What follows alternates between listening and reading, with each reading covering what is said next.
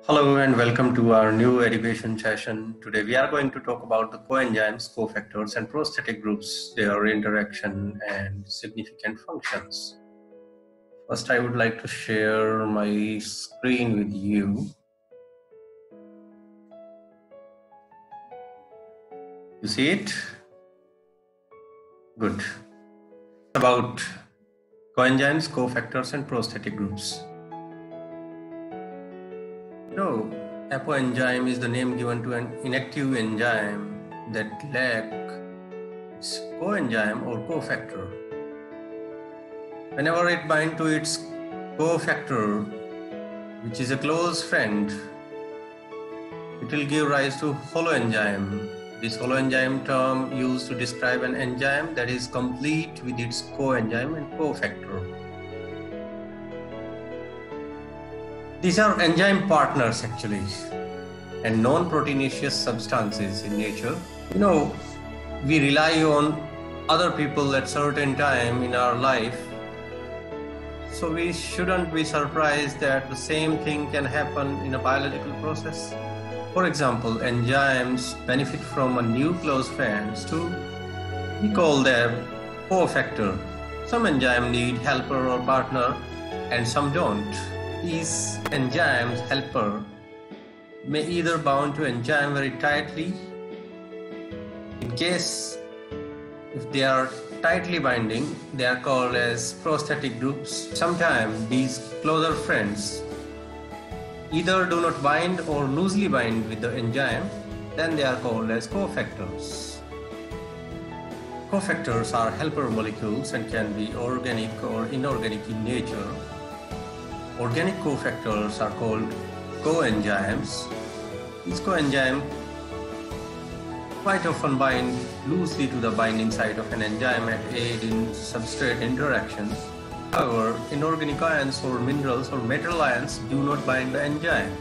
The enzyme having binding site for metal ion are known as metalloenzymes.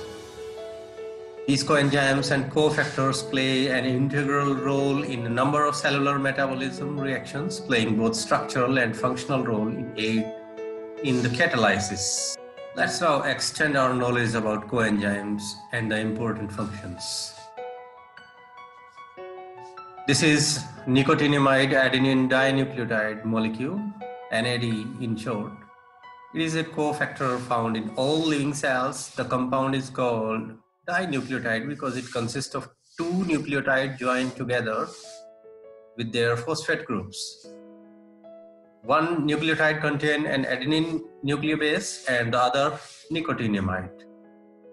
The function of this NAD has several essential roles in metabolism. It acts as coenzyme in redox reaction, as a donor of ADP ribose moieties in ADP ribosylation reaction, as a precursor of the second messenger molecule, cyclic ADP ribose. Another is nicotinamide adenine dinucleotide phosphate. It is abbreviated as NADP. In older notation, it was called triphosphopiridine nucleotide or TPN. It is a cofactor used in anabolic reactions such as the Calvin cycle and lipid and nucleic acid biosynthesis, which require NADPH as reducing agent. NADPH provides the reducing equivalents for biosynthetic reactions and the oxidation reduction involved in protecting against the toxicity of reactive oxygen species, allowing the regeneration of glutathione. NADPH is also used for anabolic pathways such as cholesterol biosynthesis and fatty acid chain elongation. This is a flavin mononucleotide, FMN. It is also known as riboflavin 5-phosphate.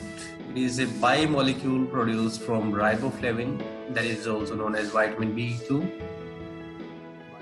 Riboflavin kinase and function as prosthetic group of various oxidoreductase reactions, including NADH dehydrogenase, as well as cofactor in biological blue light photoreceptors.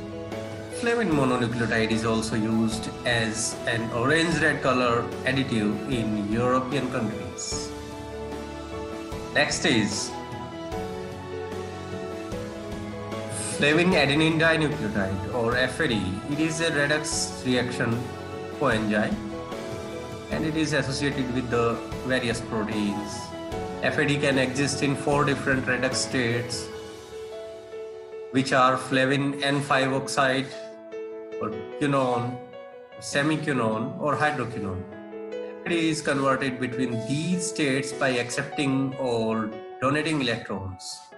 FAD in its fully oxidized form or quinone form accept 2 electrons and 2 protons to become FADH2 or hydroquinone form. The semiquinone FADH can be formed by either reduction of FAD or oxidation of FADH2 by accepting or donating 1 electron and 1 proton respectively. Some proteins, however, generate and maintains a superoxidized form of the flavin cofactor, that is the flavin N5 oxide. Next is the coenzyme A molecule. It is notable for its role in synthesis and oxidation of fatty acids and oxidation of pyruvate in the citric acid cycle. This is very common coenzyme. Next is thymine pyrophosphate. It is thymine derivative. It is also known as vitamin B1, which is produced by enzyme thymine diphosphokinase. Thymine pyrophosphate is synthesized in the cytosol and is required in the cytosol for the activity of transketolase and in mitochondria for the activity of pyruvate, oxoglutarate and branched chain keto acid dehydrogenase. Next is pyridoxal phosphate molecule. This is also known as PLP or P5P. It is the active form of vitamin B6 and is a coenzyme in a variety of enzymatic reactions.